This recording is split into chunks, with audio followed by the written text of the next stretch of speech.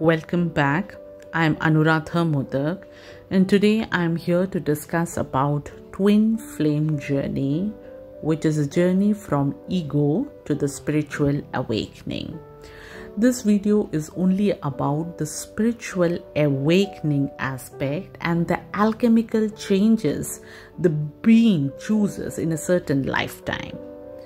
So if we study and discuss, there are different cultures which have distinctive evidence about twin flames. So if we study the Romans, the Greek, Egyptian, or even Indians, there are distinctive such evidence about the existence of twin flames through the god and goddess and the pairing of those god and goddess and how they attend mutual balance together. So there are examples like Shiv, Parvati, Radha, Krishna, and even the relationship between the Guru and Shishya, like Jalaluddin Rumi and his guide. They're all the evidence of the twin flame in existence and how they really harness their energy towards balance and create the unified consciousness within themselves. So there are various means a soul takes through in a particular lifetime as a path of their own awakening. Some of them they choose near-death experience, some of them choose severe accidents, and there are other categories of people like the yogis who choose yogic means for their own spiritual awakening. All of these, only the yogis who choose their path for spiritual awakening, they are taking that decision through conscious effort. Rest, all of them, those who get into near-death experience or even accident, they all get into the situation of awakening through accidental process. Everything in the universe is all about energy. There is no doubt about it. Your energy or frequency at a particular time in the 3D world reflects in the kind of material, the kind of beings in your surrounding, because you are projecting in all of that. The energy and the frequency of being is measured in the karmic baggage or the account a certain person carry over different lifetimes. And that's one of the reasons we take birth in certain family, because of the kind of energy we carry over different lifetimes. This is also linked with how we are linked with our ancestor. There are energy links which we carry through our ancestor, and we live through the same genetics and follow the same matrix if we do not take any conscious decision in our lifetime to bring a shift in our life. So we carry these energy unconsciously at our subconscious stage of mind. And all of that impact together the universal subconscious mind, which is nothing else but the Akashic record. Now, as soon as the being take the responsibility of shifting the subconscious nature and create better belief set and perception, get more tuned with the divine flow, the Akashic records also shift simultaneously. So karma by nature is the energy which is there in the thoughts, words, and further in the action, creating a certain feeling and a certain level or state of mind in a person's experience, which can be good, bad, or ugly based on how you perceive all of that. In a twin flame journey, as the twin experience the separation, the being get into a soul pain experience. The twin comes from the same energy level of the soul of the person. The vibrational frequency of the soul is said to be very similar in the very beginning of its own journey. And as a result, they carry deep energy body state together, or similarity in the energy state body. A being is not only about the kind of physical body or the mental state of the mind which the being carries. Apart from that, we have multiple layers. We have layers in our body, with the body, the physical gross body, emotion, mind, and further the kind of effect and impact to our astral body and the spiritual body, which is the main energy source or the soul of the body. All of that is deeply impacted in this journey of twin flame. The twin as a responsible pair helps to ignite the fire within you, and that's why they are the twin flame. They are the flame in pair, and they help you to understand the rules of the 3D matrix. So all of this, it works in two types of energy. There are two types of energy which exist within us and within the 3D matrix. And that is about the masculine and the feminine energy.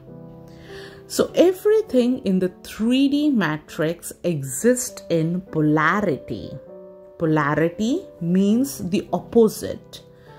Now, because of this nature of opposite or opposition between the things, we do not understand, or we fail to see the unified consciousness, which is the connecting link between everything.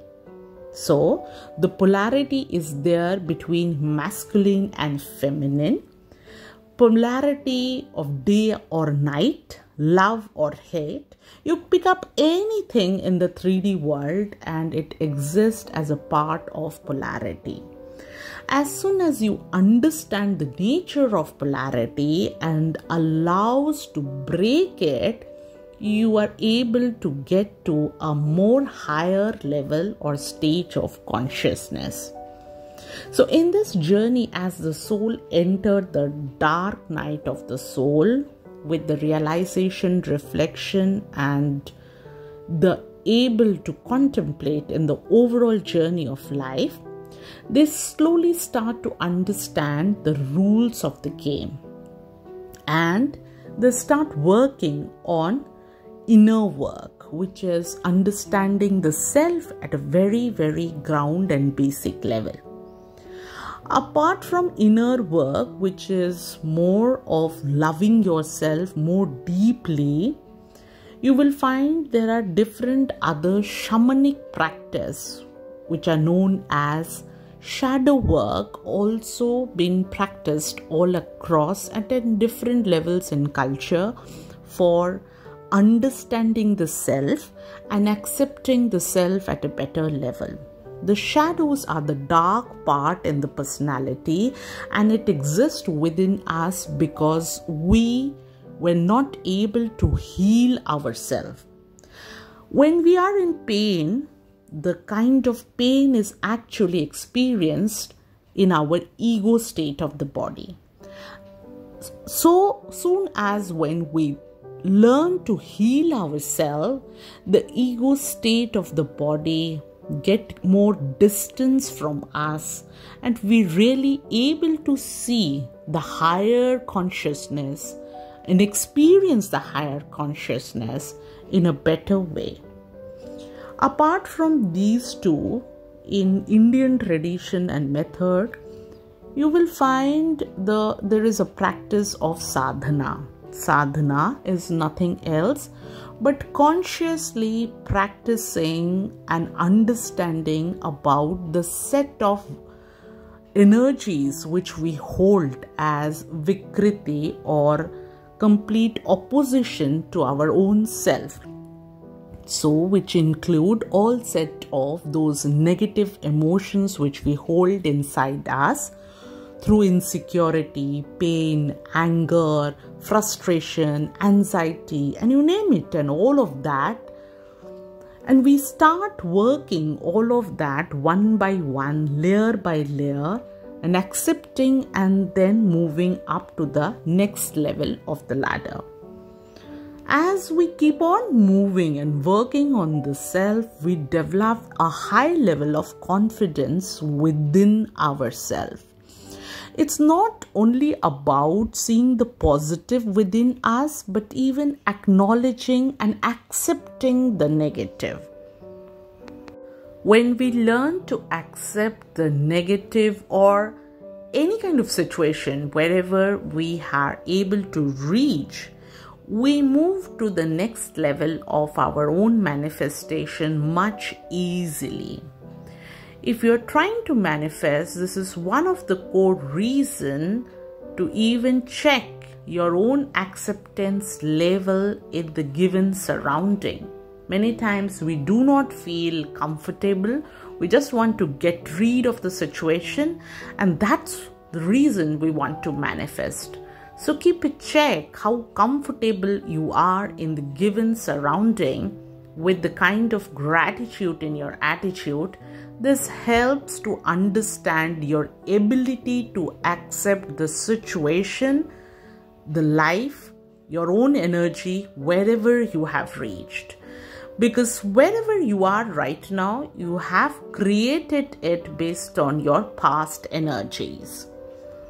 In the usual part of this journey, there are many impacts of external force or situation on us.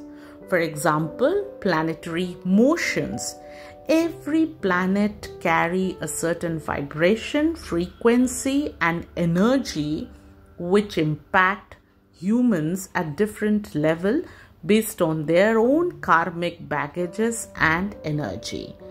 Now, the moment we consciously work on our own energy system, balance out our own energy system, and accept ourselves in a better way, we do not get into the triggers impacted by the planetary motions or the situation through the Rahu Mahadasha or Ketu Mahadashas or eclipse, full moon, new moons, and many other such cosmic activities. We learn to be more balanced and neutral in a given situation and learn to navigate and sail through it more comfortably. Now, this journey is not just about manifesting union and so on, but apart from all of that in the 3D world, this journey is about, at a very, very core level, to see you in the highest possible light and connect yourself with everything being and every characteristic which is there in your surrounding, which is nothing else but your own spiritual awakening. So in this journey, we do experience a great lot of shift at our body level. The body start working out at different manifestation level because it's also a kind of projection of thoughts. Now, I'm not talking about getting into exercise and doing a physical regime. That's also very, very wonderful. But I'm just explaining about how your mental level of thoughts also do impact the kind of body which you carry. So there is a shift in your body level. Apart from that, the kind of food which you eat, there is a drastic shift in the kind of food which we like and do not like, and the kind of energies which shift with the choice of the food which we choose when we shift our dimension. So the choice of food changes, our emotion level changes, and we do not get affected by the kind of triggers. And we are more conscious at every possible level about how we are navigating in the 3D. As a result of that, we are not just playing the role as previously in the part of the journey as victim, but we are the conscious creator. Now, there are many twin flames who are also light workers who propagate and share light with the world. And as a part of their journey, they experience traumatic pain in their life. So, this journey is extremely meaningful to meet yourself, to be the light and share the light with the world, and never lose hope, because this is about shifting your own conscious level and how your mind also shifts towards yourself and in your parallel universe. Thank you so much. Have a wonderful life. Take care.